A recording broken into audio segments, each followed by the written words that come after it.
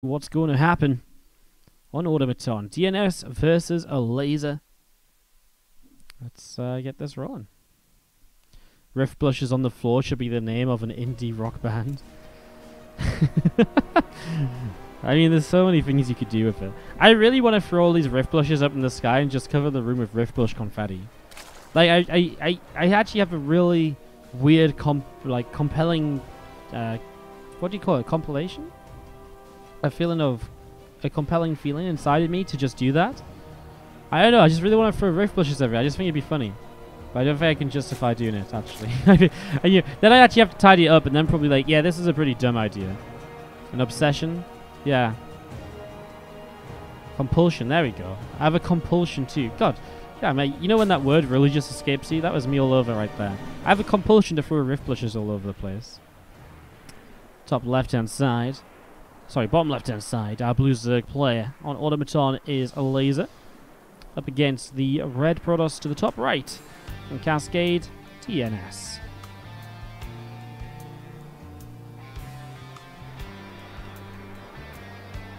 Game 1 of this best of 3. How's everyone doing out in the chat? It's so good to see so many of you. Hopefully we can break through 1,000 viewers tonight.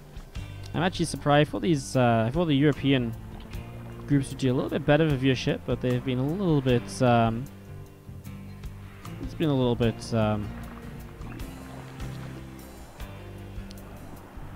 slow going, but hopefully we build up some hype in the next few days and get some hype going in the tournament, and hopefully next week will be good as well.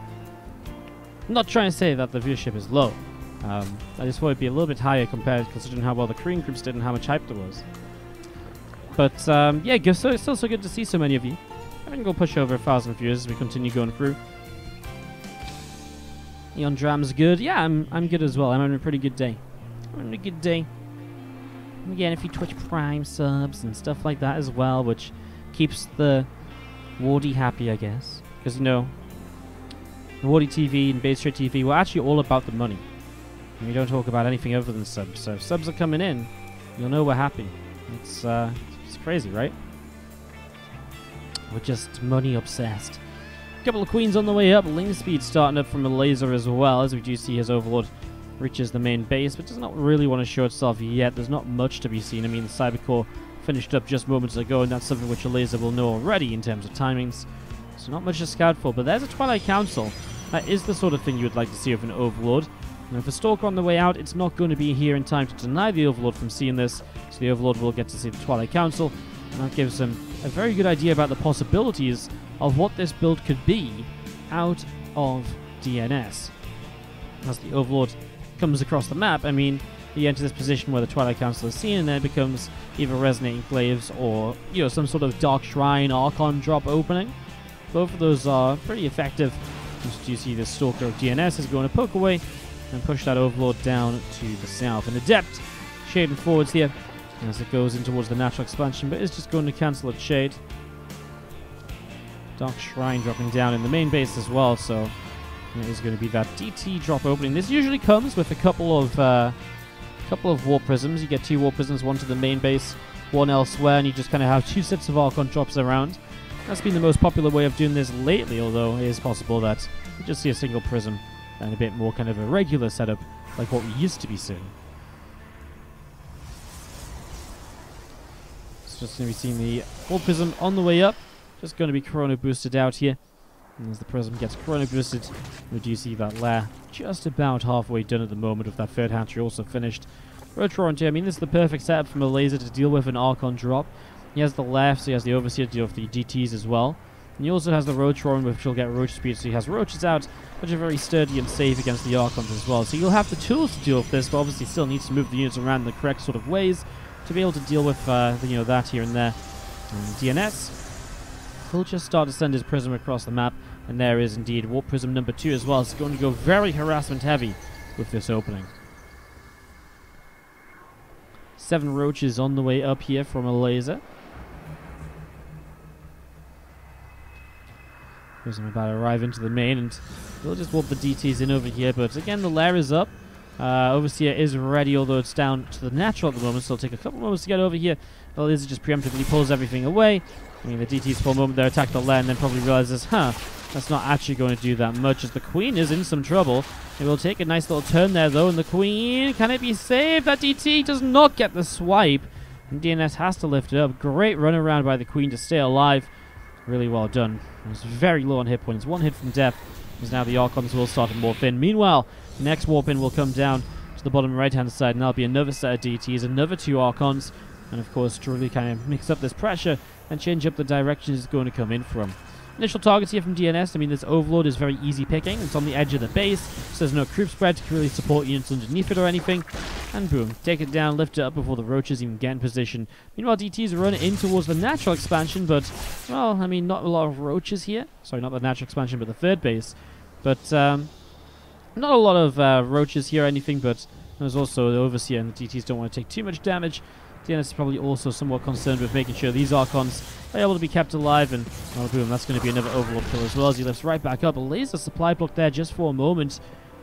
54 drones, roach speed coming through, just gets another couple Overlords because he can't build anything right now. There's a couple of Overlord losses starting to affect him just a little bit, and again, this is what this Archon opening is all about, slowing the Zerg player down in their macro as much as you can, whether it's by forcing supply blocks, forcing units instead of drones, killing drones in general, just lowering that worker count. All of that goes a long way to helping out, as we see the Prism will escape up the top side, and these Archons over here are going to get a couple of drones as well. So again, I mean, finally some damage really starting to be done. Overseer comes back into this DT that was just walked in, is not going to have a great time. I like the idea, though. Didn't see a Overseer there initially, so it was just like, okay, well, let's see what I can do with this, and he tried but didn't manage to do all too much. Another DT here as well, so just really looking for opportunities wherever they can. Prism's still taking some hits from the Queens, though. I mean, this is nice, right? Because now this DT is going to show up while Elazer is probably busy in the main, probably busy towards the third. And I mean, he showed up on the natural expansion. He actually goes straight into the main. But if he showed up on the natural expansion, there was a Queen right for the pick, and then could have got some drones as well. I mean, this works out too, though, because Elazer has been a bit greedy and only ever made one Overseer. So this is kind of a little bit not really how it should be, right? You should have had more Overseers when you know that it's definitely also more DTs being made. Especially when you saw DT made down here. What was to stop you making a DT elsewhere, as that Prism just wandered forwards, though, and that's 2 Archons taken down now.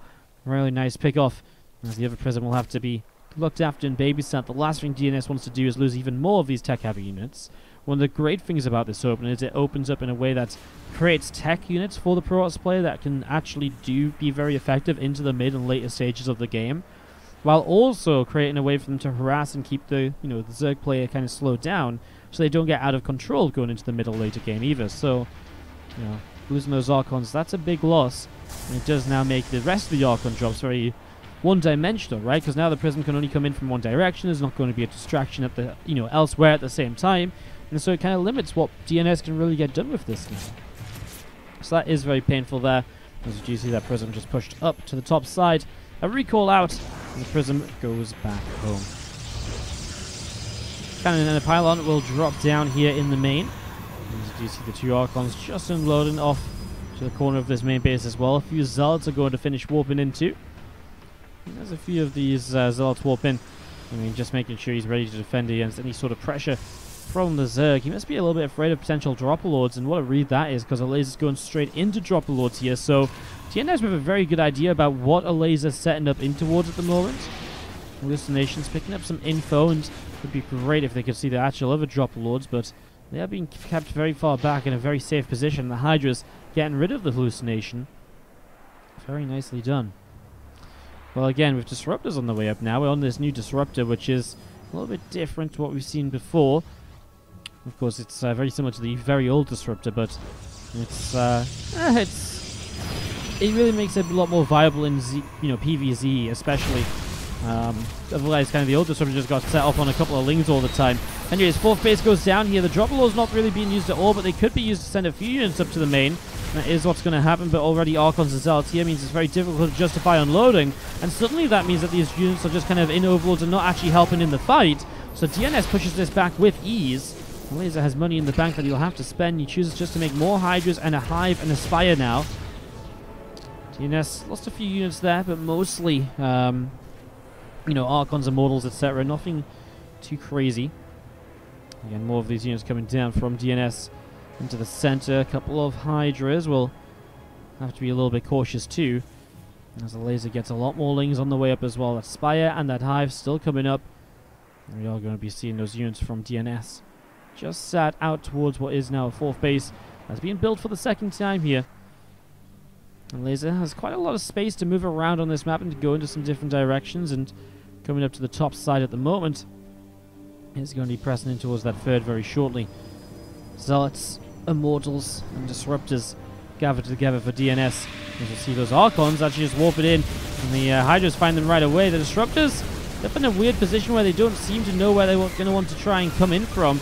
I mean, DnS, for the most part, his army's attacking in from the kind of bottom side, so it's kind of forcing Elazer further into the 3rd base, which kind of means that Elazer doesn't have as much retreat potential, but it also means he's going to be over here dealing quite a lot of damage. Another Disruptor shot only finds himself a single Hydralist. Another Disruptor doesn't find anything, and DnS is still being a very cautious Protoss player at the moment, afraid to come in with the rest of his army to really clean this up. And finally he will move in, but not before the Disruptors go move commanding forwards and get one of them taken down.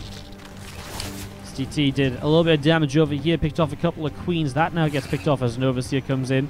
A nice little something from DnS to make Elazer look back to home, just for a few moments, if nothing else.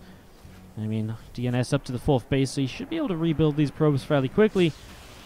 Again, it was one of those attacks where it's like, it's not terrible for Elazer, but obviously wasn't great at, you know, it wasn't really kind of winning for either side, because Elazer did lose a lot of units in this attack. And yes, he killed a lot of probes, but again, we're at a stage of the game where the probes are very easily replaced. DnS keeps a lot of his robo facility units alive as well, which is great, because if there's anything that's difficult to replace in this scenario, it is the robo facility units. You don't want to, you know, have no Immortals, which means if you lost your Immortals, you'd have to stop Disruptor production. Obviously, you want the Disruptors for an extra bit of splash damage. You're going to see a recall over the other side of the map here. Disruptor shot, it's going to be big! Gets a whole bunch of Hydras. That recall over there brought a bunch of Disruptors over. Now, though, Elazer's going to collapse on this army for another kind of couple of directions. Zealots warping in, and well, the Protoss army's going to have to run up here to try and save these few Immortals and these couple of Disruptors. Great play, great movement by Elazer, but the Disruptor shot gets a big connection on the top side again. And a couple more Disruptors coming in, and another few Hydras going down. Means that DnS has enough to keep pushing through this. Man, great little 1-2 play from both sides there, honestly. I mean, first we're talking about Elazer in a position where he was just kind of pushing forwards. DnS realizes that this push comes in the other side, so he recalls, and then Elazer uses that, expecting a recall or something, and uses that to collapse on the army over here. But DnS is quick to respond as well. The Disruptor shots went a long way. The force fields here kept Elazer at bay for a long time too, and that allowed DnS the time he needed to get into a position where he could somewhat deal with that without too many losses. However, Elazer has kept DnS very busy, and we see the first Broodlords are now coming up. This is something which DnS will see happening with this Dark Templar, which picks up 4 drone kills. So he knows Broodlords are coming in. It looks like he is ready to try and just go and push for this, but there isn't any anti-air at all. I mean, there is really nothing here. Like 2 Archons, a Stalker, and 2 Sentries. And these Broodlords are not going to be able to do much. DnS just wants to try and deny mining on this gold base, which he is able to do, just firing across the mineral line. But again, there's the Broodlords. And at the same time, also a big counterattack of Lings and Hydras up towards the 3rd. DnS is going to be pressed to kind of find a way to do something here. He does have a recall available, so we'll see what he maybe wants to do. Is initially this 3rd base just gets taken down. A DT warps in to defend. Gets taken down too. Overseer is attached with this run by, so this is Elazer thinking about all the possibilities. And now, I mean, Elazer has access towards the other bases too. I mean, this 4th base is in a lot of trouble. He's also just picking his way through the natural expansion, so looking very good for him there. See GG called, and Elazer takes game number 1 of this best of 3. 2. The rest of the games here. Sorry for that. Just a little bit of a confusion and admin issue they wanted to get sorted out. As we have to the bottom left-hand side, our red Zerg player. This is Elazer from Go Esports. As we have to the top right-hand side, the blue Protoss, and Cascade is DnS. Sorry for a little bit of quietness for a moment there, guys. One of the players PM'd me, just had to go and sort it out. And, yeah, get this set up and rolling. Hatch, gas, and a spawning pool coming in here from Elazer. As you see, the Overlord continues towards the upper right-hand side to see what's going on.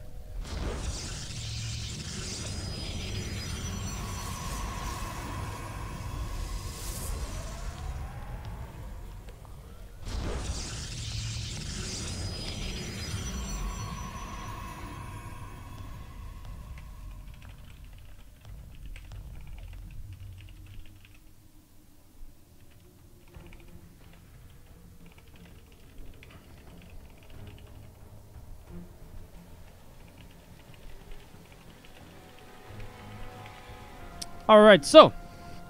Apologies, still just trying to sort things out.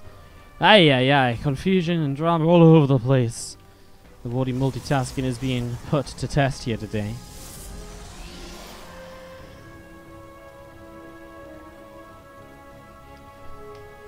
Stargate drops down from DnS as a bit of a different opening then, of course, from the Twilight Council and the DT opener and the Archon drop that it led into in game number 1. It's a very different setup here this time from DnS, as we will see him just shading out with his first Adept. Now with the Stargate, he doesn't necessarily need to open Stalker either, so he can open double Adept. And that means he'll be able to go in towards a little bit more pressure across the map in the early stages too. Hatchery dropping down on the 3rd.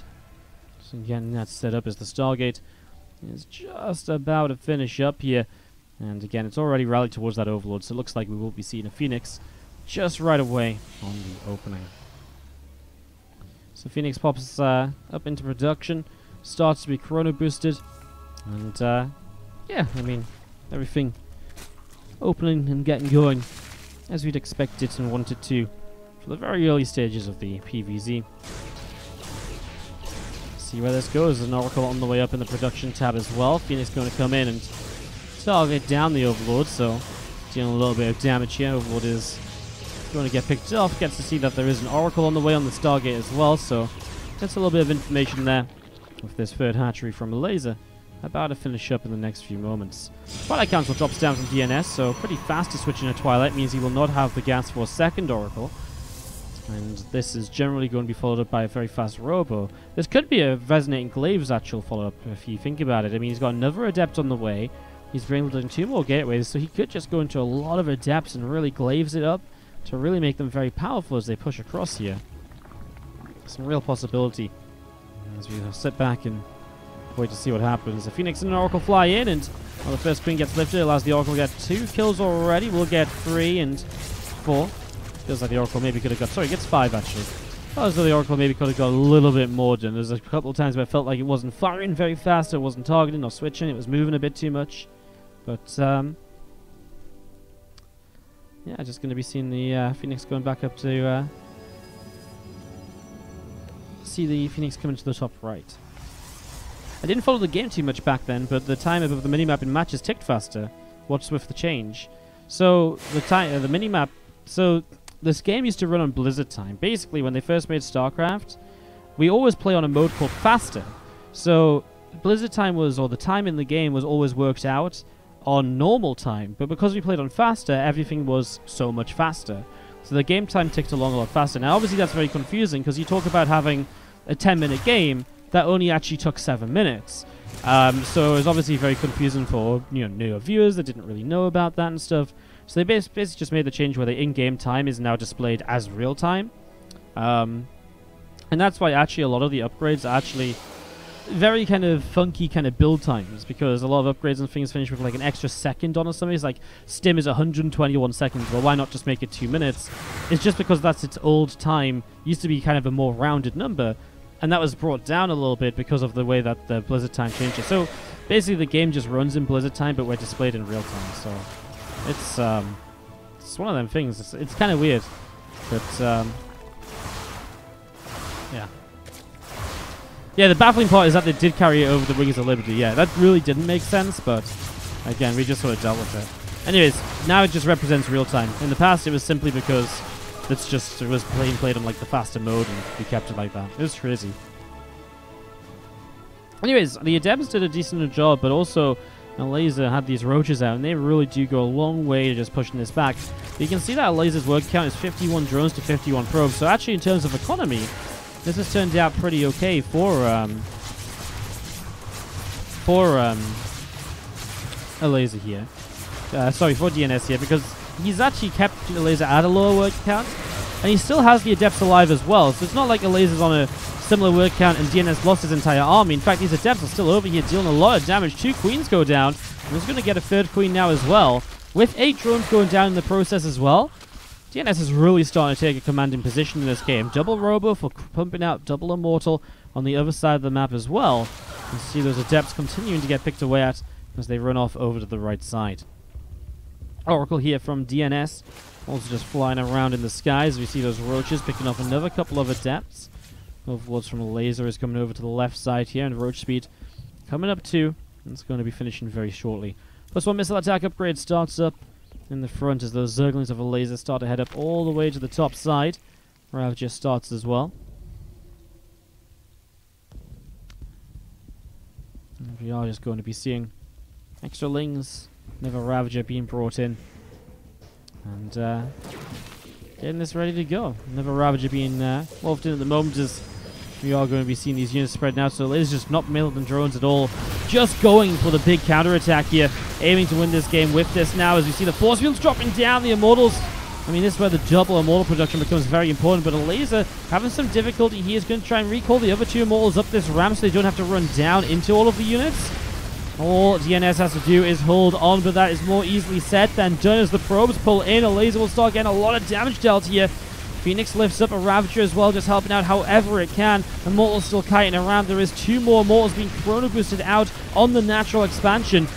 DnS could just do with another couple of warpins, but he is not going to find it here. Another of his Immortals goes down, and Elazer's counterattack will just win the game. Elazer takes the 2-0